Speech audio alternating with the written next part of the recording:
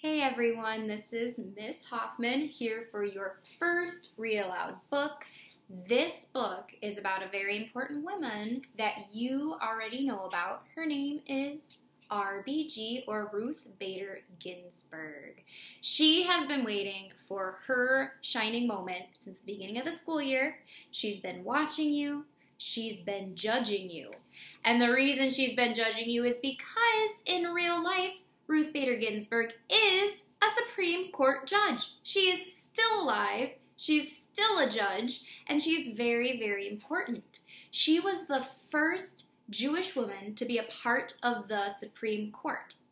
So today I'm going to be reading to you about her life, and I want you to listen throughout this read aloud and think, how do you think language was powerful throughout Ruth Bader Ginsburg's life? How did her language become powerful to people around her? I'm going to set her down. I wish I could stand her up so you could see her.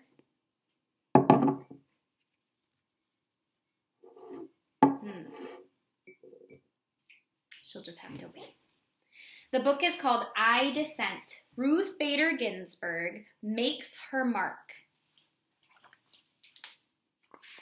It says, I disagree. I object.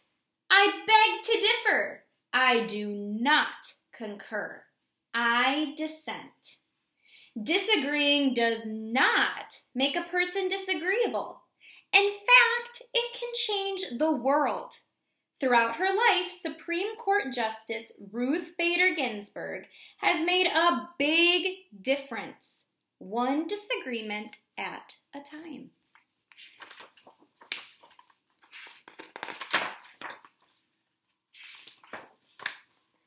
You could say Ruth Bader Ginsburg's life has been one disagreement after another. Disagreement with creaky old ideas, with unfairness, with inequality. Ruth has disagreed, disapproved, and deferred. She has objected. She has resisted. She has dissented. Disagreeable? No.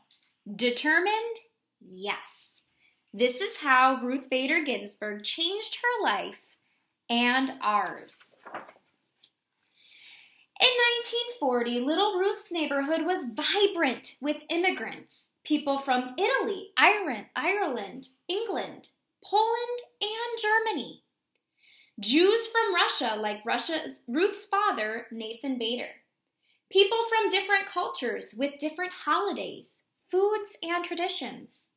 But in all these families in Brooklyn, New York, and in families everywhere, one thing was the same. Boys were expected to grow up, go out in the world, and do big things. Girls were expected to find husbands. Ruth's mother disagreed. Celia Amster Bader thought girls should have the chance to make their mark on the world. She took Ruth to the library. On shelves were stories of girls and women who did big things. Ruth read about Nancy Drew, the girl detective, one of my favorites. She discovered Amelia Earhart, daring aviator. She learned of Athena, goddess of Greek myths. Here were independent girls and women taking charge. Ruth read her way into this world. Around her, the sweet scent of books blended savory aromas from the Chinese restaurant downstairs. Delicious. A girl could be anything. Sometimes Ruth and her parents took car trips out of the crowded city. As they drove past a hotel in Pennsylvania, Ruth saw a sign. No dogs or Jews allowed.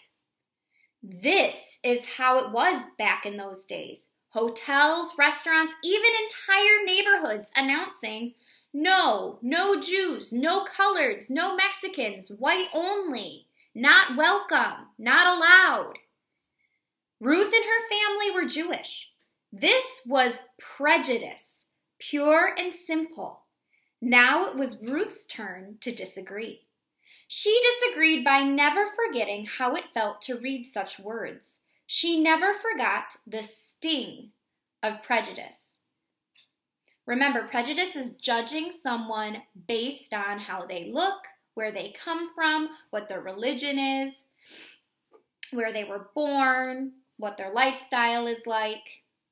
In elementary school, Ruth was excellent at some classes and less excellent in others.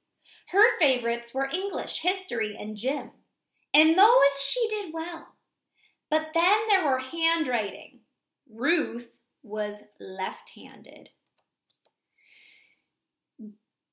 Back then, teachers told left-handers they should try to write with their right hands. Ruth's right-handed penmanship was so bad, she earned a D on her penmanship test. She cried. Then she protested. Ruth protested by writing with her left hand from that day forward, and it turned out she had quite nice handwriting. Ruth also had a little problem with cooking. These were her least favorite classes, but girls had to take them. Boys took shop, where they worked with saws and other tools. She wanted to take shop. She wanted to handle a saw. She didn't get what she wanted. It may have been unfair to girls and to boys, but Ruth was learning that sometimes life was just like that. Ruth loved music. She especially loved opera. In music class, she lifted her voice in song. This time it was Ruth's music teacher who objected. Ruth simply could not carry a tune. The teacher asked Ruth not to sing so loud in the chorus. Ruth kept singing. In the shower and in her dreams, she continued to adore opera too. By the time Ruth was in high school, friends and teachers knew her as an outstanding student, baton twirler, cello player, and newspaper editor. As graduation approached, Ruth was chosen to make a speech at the ceremony. But she had been keeping a big secret. Her mother was terribly sick. The day before graduation, Celia Bader died. There was no agreeing with this. There was no disagreeing. This simply was. Ruth did not go to her graduation. She did not give her speech. Still, Ruth knew what her mother wanted. 3 months later, she left home to attend college.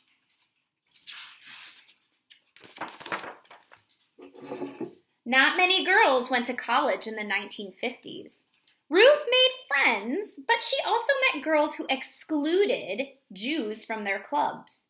She met boys who thought girls should be looking for husbands. And then she met Martin Ginsburg. Martin was tall and funny. Ruth was small and serious. Marty could make her laugh.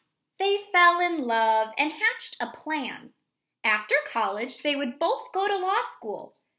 Lawyers, Ruth had learned, could fight unfairness and prejudice in the courts. People thought it was a fine idea for Marty to attend law school. They didn't think Ruth should go. A lady lawyer? People disapproved. Ruth disapproved right back, and so did Marty. They got married. They went to law school, and they had a baby, Jane.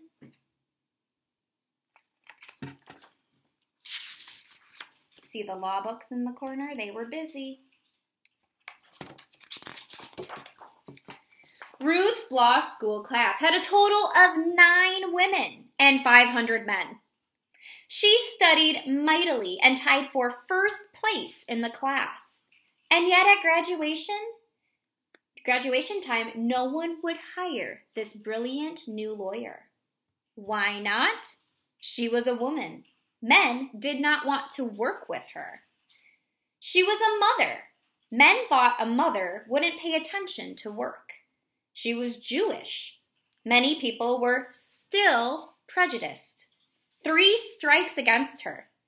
But Ruth was not out. She resisted and persisted. Finally, a judge hired her, and she worked like mad for him. After that, one law school hired her, and then another. Ruth became one of the few female law professors in the whole country. And she did it with a new baby at home, James. Ruth had disagreed and worked her way into being a lawyer and a professor. But around her, other women were excluded from jobs. When they did get jobs, they earned less than men. They were kept out of important roles in courts and governments. To make matters worse, the Supreme Court of the United States, the highest court in the land, approved all of this.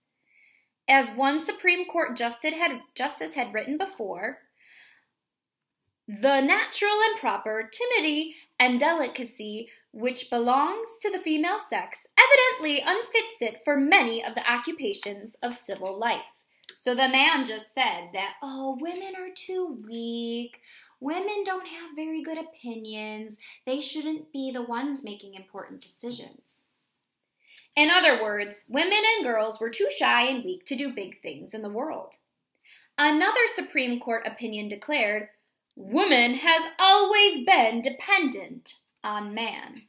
So he's saying women can't be independent. Women need a man to take care of them.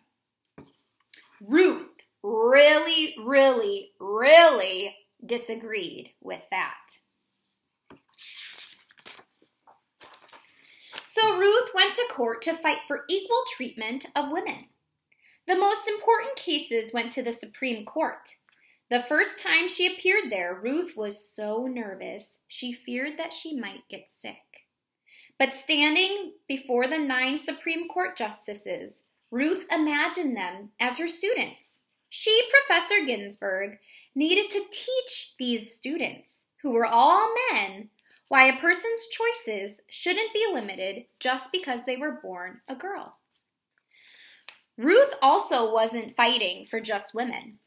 When women were excluded from the work world, men were excluded from the home life. Why shouldn't a father stay home to care for his children and cook the meals? Why shouldn't his wife run a business? These were fresh ideas in the 1970s. Ruth did not win every case, but she won enough. With each victory, women and men and girls and boys enjoyed a little bit more equality.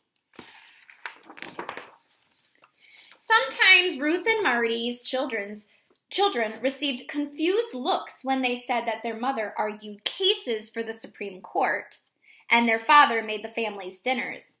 People found that strange. Ruth, Marty, and James and Jane did not concur. That means they did not agree. They kept on being the type of family they wanted to be. And dinners at the Ginsburg home were delicious. Marty was a successful lawyer, but also a marvelous chef who had mastered the art of French cooking. Ruth, her family knew, had mastered the art of a burnt pot roast.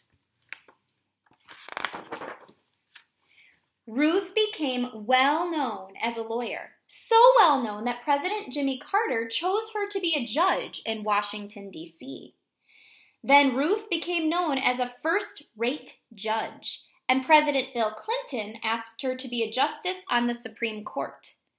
Along with 8 other Supreme Court justices, her job would be to decide the most significant cases and answer the most difficult legal questions in the United States. Ruth agreed. In 1993, Justice Ruth Bader Ginsburg became the first Jewish woman on the nation's highest court.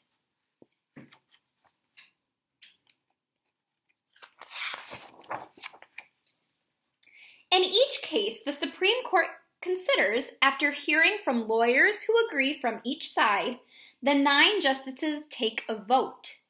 The side that gets the most votes wins the case. The justices who agree write an opinion to explain the court's ruling. When Justice Ginsburg votes with the winning side, she wears a special lace collar over her robe. But many times, when the Supreme Court announces the decision, Justice Ginsburg disagrees. So she has one collar that she wears when she agrees with the justices, and one other collar that she wears when she disagrees. She says and writes her own opinion explaining why. Plus, she wears a different collar just for dissenting. I dissent. Justice Ginsburg says that when the court wouldn't help women or African Americans or immigrants who had been treated unfairly at work. I dissent when the court rejected a law meant to protect the right of all citizens to vote, no matter their skin color. I dissent when the court said no to schools that offered African Americans a better chance to go to college. Justice Ginsburg can be very convincing. In one dissent, she explained why the court was wrong to rule against women workers who were fighting to get paid the same as men. Congress and the president agreed with her and passed a law to undo the court's ruling.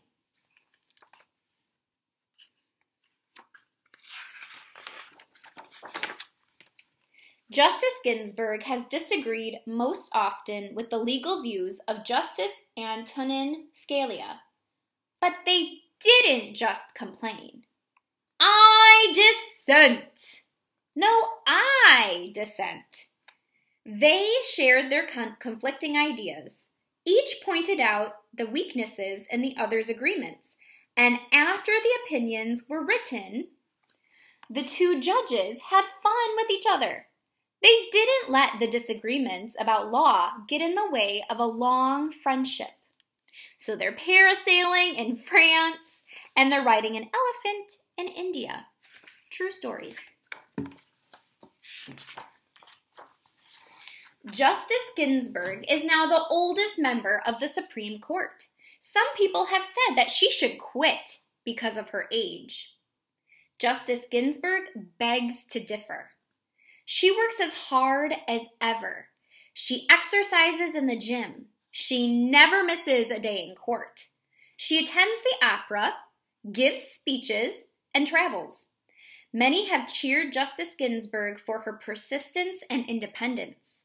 They have called her a rock star, a queen, a goddess, a hero. Of course, Ruth Bader Ginsburg isn't a rock star, a queen, or a goddess, but to many, she is a hero. She made change happen, and she has changed minds. She has cleared a path for everyone to follow in her footsteps. Girls in college, women in law school, and everyone who wants to be treated without prejudice. Her voice may not carry a tune, but it sings out for equality. Step by step, she has made a difference. One disagreement after another. I will be posting some videos about Ruth Bader Ginsburg. There's a really cool video of her out that came out last year of her working out in the gym, and she is a really, really cool lady. So look for those videos for that have her in it, and I will be posting those on Google Classroom. Also look for other activities that will be involving my friend Ruth Bader Ginsburg. She will be watching. See you guys later. Bye-bye.